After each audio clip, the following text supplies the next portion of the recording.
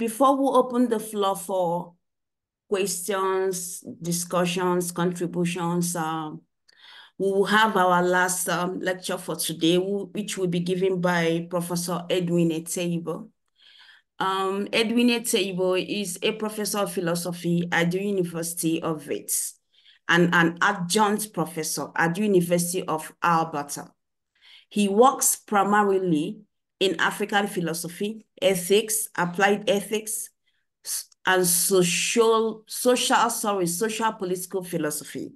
He has authored, edited, and co-edited so many books and articles.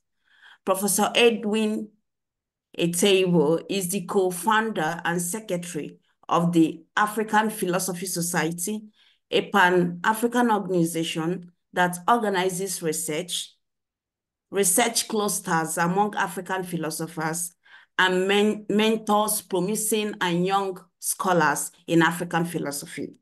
He is presently the head of the Department of Philosophy at the University of Wits. The title of his lecture is Unanimism, and the possibility of a communal mind. Professor Etieyibo, please speak to us. Thank you. Thank you very much, colleagues, friends, for coming to join us in this tribute, and thanks to the CSP as well as the Center for Phenomenology in Africa for putting together this important tribute for a very important African philosopher. So I do have drafts, very rough drafts, so there would be some very rawness in some of the ideas in this draft, which I would speak to and read, pause at appropriate points to pick out some of the ideas. But again, as has been announced, the title of my presentation is Unanimism and the Possibility of a Communal Mind. So I don't know Professor Paulin Hountondji as well as maybe many of you do, but I think I know him enough to be able to say that I think he's one of the greatest philosophers that ever emerged from the African continent. Besides being a philosopher, I would say that he is also a very lovely and good person. He wrote one of the endorsements for my edited volume published in 2018 by Pangrave, Substance, Method, and the Future of African Philosophy.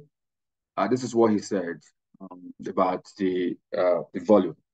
This is an outstanding and brilliant book, one of the most important collections on African philosophy that has recently been published. The book excellently engages with a number of important themes in philosophy and thereby makes a substantial contribution to the field. The editor, as well as the authors, both prominent and rising scholars in African philosophy, should be commended for bringing together this volume. Him writing the endorsements was a result of my first meeting with him at the second Biennial African Philosophy World Conference, organized by the African Philosophy Society in Calabar, October 12 to 14, 2017, 7 years ago. We invited him as one of the keynote speakers.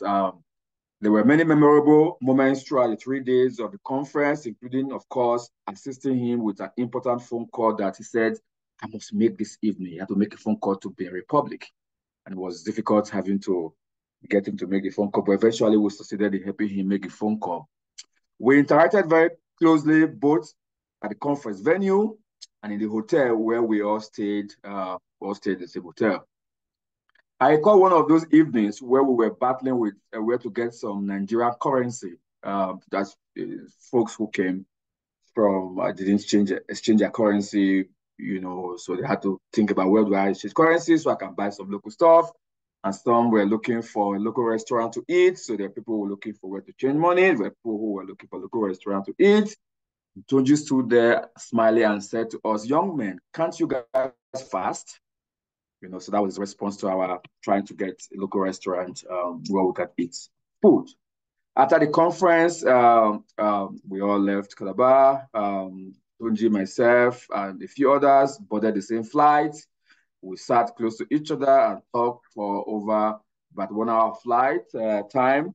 I will talk, of course, about a lot of different things. When we got to Lagos, we hired the same taxi to take him to his hotel, and then the other conference attendee had to go to her own hotel, and then I was left to now go to my brother's place in Nigeria. We continued the talk that we didn't finish on the flight for another hour. And then, of course, he mentioned that he needs to rest a bit while waiting for his driver to come from Cotonou to pick him up for them to drive from Lagos to Cotonou. So that was how we ended. After that, we, of course, started exchanging correspondence, and that was how the endorsement issue came up. My second meeting with him was the Dar es Salaam, the third Biennial African Philosophy Conference, and we talked quite a bit. And one thing he told me was that, Edwin, you are strong-headed, you know, and what he meant by that was simply that after all our discussion in Calabar, that I still insisted that ethnophilosophy is proper philosophy, and I give him a hard time that he's wrong in his view about ethnophilosophy. So I just wanted to share a bit of, this is a picture of me, there's myself, Jonathan, and himself. We were trying to get books in Dar es Salaam. And there is a picture of myself and himself. And throughout the whole time in Dar es Salaam, he gave me a hard time about African philosophy and ethnophilosophy and my view on ethnophilosophy. So what I want to speak about here would be speaking to some of the discussion I had with him about what I told him about why I think there is a space for ethnophilosophy beyond his criticism. All right, I'm going to say that, come to that in a moment. All right, I just want to say a few things about Hountondji. People have said a few things about him. So, Suleiman Bashidang from Columbia University in the US described his work as very important and very liberating in an interview. In his preface to the book, Paulin J, L'Écho de Philosophie Africana, which is edited by Bado Ndoye, published 2 years ago, not yet translated to English. Suleiman Dan calls Hountondji the most influential figure in philosophy in Africa. Pascal Mugwini in UNISA, University of South Africa, in the 2022 book on African Philosophy, Emancipation and Practice, published by Bloomsbury, says that Hountondji's critique of ethnophilosophy enjoys canonical status in contemporary African philosophy. He adds, is a philosophical masterpiece. We may quibble with some of the status conferred here on Hountondji because we might think that there are other greater African philosophers or great African philosophers like Kwasi Wiredu, Bayeme Kriti, Kwame Gyekye, Barry Halle, etc. But I'm not here to make a comparison analysis of who is greater, who is the greatest. But I want to say, of course, whatever I would say is that Hountondji would be one of the greatest, given what he's done. And we've seen some of the presentations from both Dr. Sanya and from Kame. We've seen some of his contribution that makes him one of the greatest African philosopher. Now, I want to talk briefly about his motivations. Some of the motivations have already been provided by Dr. Sanya. His motivations behind his rejections of ethnophilosophy. In doing this, let us keep in mind that his principal target or line of attack seems to be Placide Tempo's book, Bantu Philosophy, and by extension, the French anthropologist Marcel Greuel's work in 1965 titled Conversations with Ogotomele, an introduction to Dogon religious ideas. The first motivation for Hountondji for rejecting ethnophilosophy as proper philosophy is philosophical. And of course, it gets the idea of unanimism. The central thesis for Tempo's Bantu philosophy is that for the Bantu or African, being means force and force means being. Hountondji's disagreement with Tempo is not so much about whether it is the case that there is something that can be said about being, meaning force, in African cultural or traditional worldview, but the very fact that Tempo presents this as philosophy or African philosophy. For Hountondji, the whole approach of Tempo was flawed He argues that philosophy can't emanate from a group, but rather must be the responsibility of individual philosophers. This is his influence from Edmund Husserl's phenomenology. Of course, as we know, Hountondji was a student of phenomenology, and Husserl was one of his work he did when he was doing his PhD. Hountondji says this in a 1997 memoir, Compass Polescent Ordinary African, which is published in English in 2002 as a struggle for meaning, reflections on philosophy, culture, and democracy in Africa. It says, the construction of as a norm for all Africans, past, present, and future, of a form of thinking, a system of belief, which could at best only correspond to an already determined stage of intellectual journey of Black people. In other words, it's saying that African ethnophilosophy presents Africans as if they have one mind. It says further, what was thus presented as Bantu philosophy was not really the philosophy of the Bantu, but of temples, and engaged only the responsibility of the Benja missionary, having become for the occasion the analysis of the ways and customs of the Bantu. The proper motivation for Hountondji is intellectual. Here, Hountondji's motivations are twofold. First, he wants to free African thinkers from a long-established set of beliefs to which European thinkers like Temples and the French anthropologist Mansegru had chained them. Second, he was interested in the non-contamination of ideas and beliefs, or what can be said to be the purity of African ideas and beliefs. And to do this, you have to divorce the ideas and beliefs of anthropological trappings and groundings for which ethnophilosophy falls victim. Hountondji says this in the 2022 Radio France interview. What the Belgian Franciscan was offering was really a system of collective thought, which was supposedly a positive African attribute. This is not the sense of the word philosophy. The third motivation is political and pragmatic. For Hountondji, it is important to reject unanimism in African thought, as this can and have been used to justify dictatorship and human rights violations in Africa. This view is one that Hountondji had and had a first-hand experience when in the 1970s he taught philosophy at universities in the Democratic Republic of Congo, which was then Zaire, where the strongman Botu Sese Seko had sway and used traditional African philosophy to justify, according to Hountondji, the worst excesses, the most atrocious human rights violations. In a nutshell, the unanimous message of view of the notion that Africans all spoke with one voice is problematic, not just for dictatorship in Africa, as exemplified by Mobutu Sese Seko in the DRC, but in the intellectual work of people like Temples and Grill, who contributed to training African thinkers to European thinking, thereby denying Africans the possibility of purity of ideas and belief. Now, I want to talk about, I've talked about his motivation, I want to talk about the possibility of a communal mind. The whole point would be, if there is a possibility of a communal mind, then it opens up the space to think of philosophy as broader than the narrow conception of philosophy as wedded to an individual mind. All right.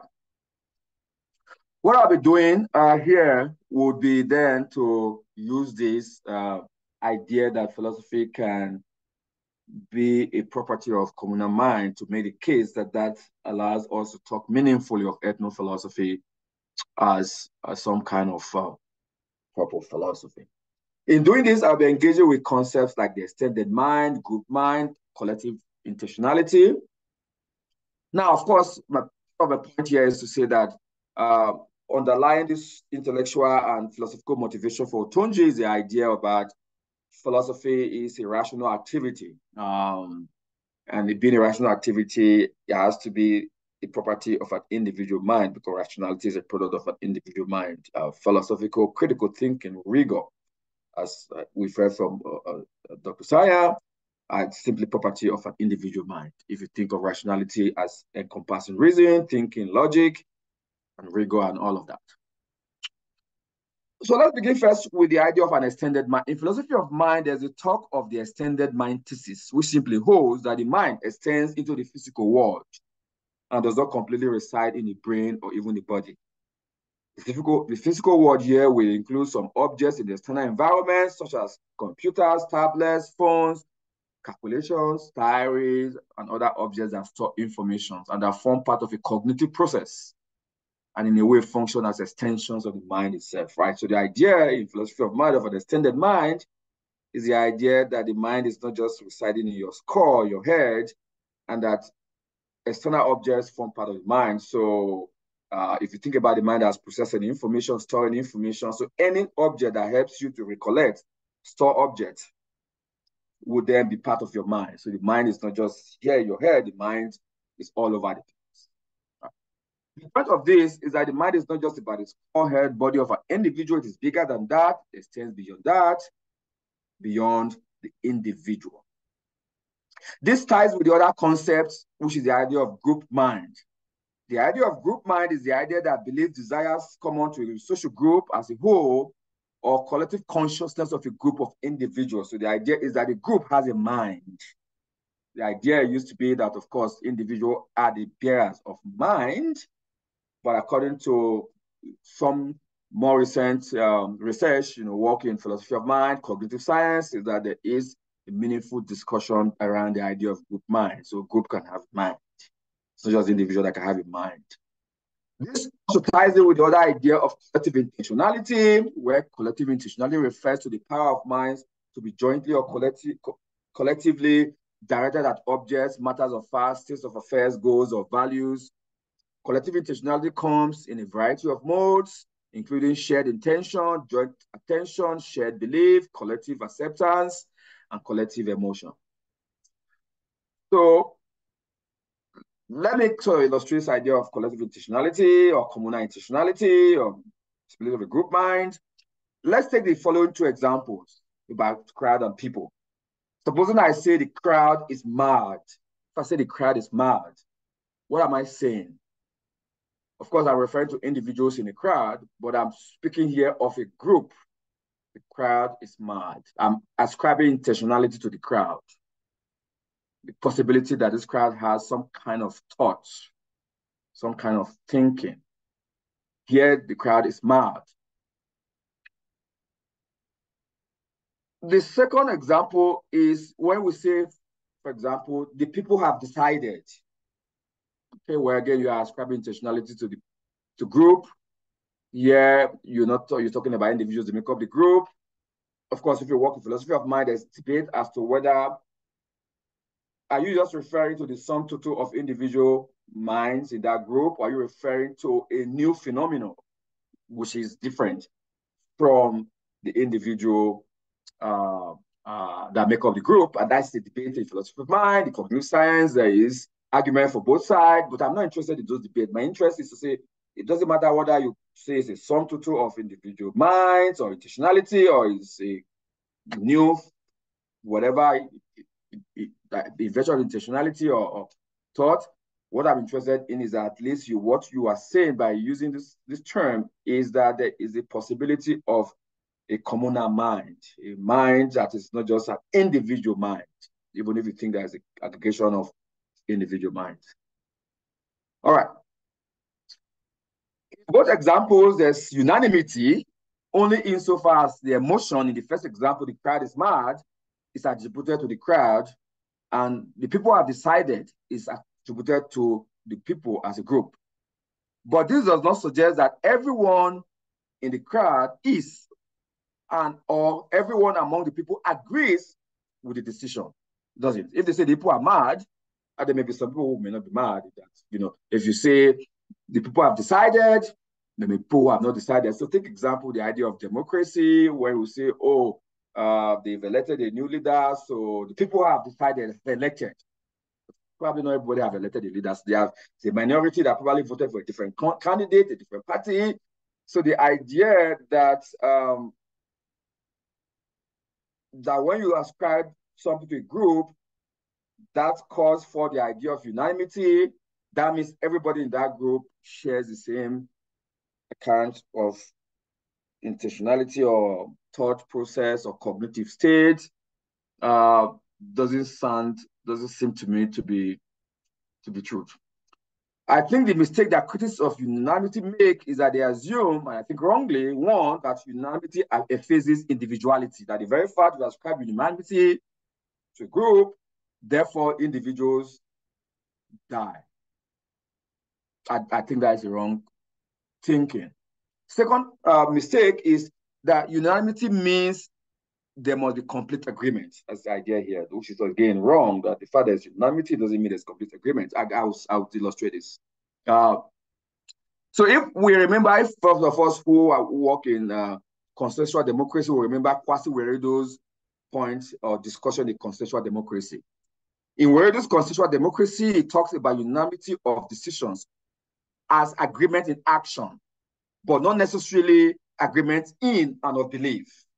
In other words, for Wiredo, when we make decisions in the context of consensual democracy, we have to suspend our beliefs or simply put them in abeyance in order for us to reach a decision and follow through to such decisions. That's why I call it agreement in action. That we have a decision means there's unanimity. But that there's unanimity does not mean that individual beliefs are not percolating in the background. In fact, they say you suspend them. They're still there because they keep coming up every time. There's people who say, oh, well, but this is my belief was different from XYZ. But of course, the only reason we agreed for unanimity for action is because we need to practically make a decision. It just means that because of agreement in action, the divergent ideas or beliefs that are put in abeyance don't seem to be visible. If you like, you call them dormant. They are dormant. But there is unanimity in agreement in action. So the point I'm trying to make is that the mistake people make to just say, oh, well, the problem with ethnophilosophy is that it lumps all African voices or people together, think that there's unanimity, and they are all speaking in one voice. They don't have their individuality. The mistake simply is to think that that you can have unanimity in action, but not have unanimity in beliefs, as consensual democracy has shown. So let's take the example of Proverbs, a proverb which has been discussed a lot as a source of ethnophilosophy in African philosophy. Proverbs are one-line statements that tell us a lot about reality, values, and beliefs. Proverbs, according to Campbell Momo, entail some metaphysical principle. By this, it means a principle that speaks to some critical portion of reality.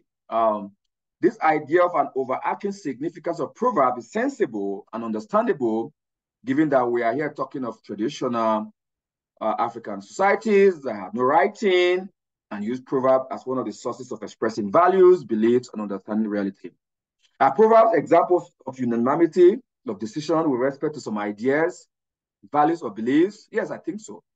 Because proverbs do not fall from the sky, but come to being through some process in the community and representative of a definite way of thinking about issues and reality. In fact, within a community, there may be competing proverbs that may suggest a tension between different voices and thinking in society. Now, I will say a bit more about proverbs just maybe during the discussion. But the point is, in a society that is not literate, a proverb constitutes one of the sources of storing values, beliefs, ideas about the thinking of the community. Proverbs don't fall from the sky. There are many possible ways in which proverbs could have emerged in African societies. One possible way, which I think is probably plausible, is that proverbs are used, obviously, to codify the critical thinking that have been espoused by individual members of society, probably respected philosophers or elders of society. And of course, the proverbs don't bear the name of anybody, partly because we're talking about communal societies where individuality, where people, where the community is usually taken to take precedence over individuals. So the proverbs emerge from individual thinking about the world, engaging with reality and values, and they get appropriated by the community and become part of what you might call the communal wisdom of people. Now, the proverbs, as you find out in African societies, they can be different proverbs that attack each other, that competing proverbs, that say different things, and all that. that for may be even an indication of the fact that those competing proverbs may be proverbs that also emerge from different voices, the critical for different reasons, or maybe the dominant ideas espoused by individual thinkers in society, which also find their way around and all that. So what we should probably be doing is, maybe if we have the means, is to actually be asking ourselves, how did this proverb come to become property of the community? And so rather than saying, oh, these proverbs are communal thought, therefore as communal thought, they don't exhibit thinking, they don't exhibit criticalness, but I've shown the criticalness, thinking, rationality is not just a property of an individual mind, it can also be a property of communal mind, of group mind. So the question of whether ethnophilosophy can be defended as philosophy turns on some understanding of philosophy and rationality. If one takes philosophy to be a purely rational activity, or as rationality, and if one holds rationality to be a property of an individuated or individual mind, as Hountondji seems to hold, then one may prescribe unanimism and the possibility of a communal mind. However, if one does take rationality as a property of an individual mind, and even if one takes philosophy to be a purely rational activity, but also think that philosophy can also be a property of communal mind, in virtue of discussion around extended mind, group mind, in collective intentionality, then one will make allowance for unanimism and the possibility of a communal thinking and a communal mind. Let me now briefly touch on the political and pragmatic motivation that I said, that was also one of the reasons why Hountondji wants to reject ethnophilosophy or unanimism. Recall that on this motivation, his point is that it has been used by some politicians or political figures to justify dictatorship and human rights violations in Africa. Now, there's a couple of things to say here. First, if people use traditional philosophy to justify or hide the worst excesses, the most atrocious human rights violations, then perhaps the first thing to ask is whether the content of what these people parade as traditional philosophy is really traditional African philosophy or a distorted version of African philosophy. This point is important considering that Eurocentric scholars have distorted a lot of what currently counts as African culture or cultures. And with such distortions of African cultures, it's not highly unlikely that what may have been presented or paraded as traditional African philosophy, which is being used to oppress other people, may be one of those distortions. The second point I do want to make is that suppose that we reject traditional African philosophy for the reason that Hountondji wants us to do, it is not clear to me that what difference will it make in terms of sidestepping human rights. In other words, people who still want to actually sidestep human rights will still find other ways of sidestepping human rights and do all of these violations that he's worried about. Unless, of course, Hountondji is saying that there's nothing like African traditions or cultures, because accepting that there's something like African traditions or cultures means there's unanimism, at least in that sense, because when you say African traditions or African culture, there's unanimism. But I don't think Hountondji would say that when you take an African culture or tradition, everybody in society agrees with that. No. I find this view, namely, that there's African traditions or culture, but there can't be unanimism with African tradition and culture, quite not compelling. Or, of course, the idea is that Africans, of course, don't have one voice, which is true. But if you say African cultures or traditions, you are in a sense talking about unanimity of cultures or traditions. So the point simply is that when people like, so one of the discussions I kept having with him, I said, where you know, Baba Hountondji, when you were talking about those philosophy, you were working in a time where cognitive science has not developed to a point now where people are talking about group mind, collective intentionality, extended mind. And once you begin to talk about all of this, then the idea that seems to take the traditional idea, the orthodox view that take rationality or mind or thought or thinking to just be situated within an individual now becomes questionable. And once you extend up the possibility of a mind beyond the individual to group thinking, rationality to group, then the idea that communal thinking or communal thought in ethnophilosophy is problematic just by the very fact that thinking or philosophy can only be done by individual becomes then problematic. Thank you very much. Oh, okay. Thank you. You ended at the right time. Okay, thank you very much. Thank you, Prof, for your insightful lecture on unanimism and the possibility of communal mind. Thank you so much.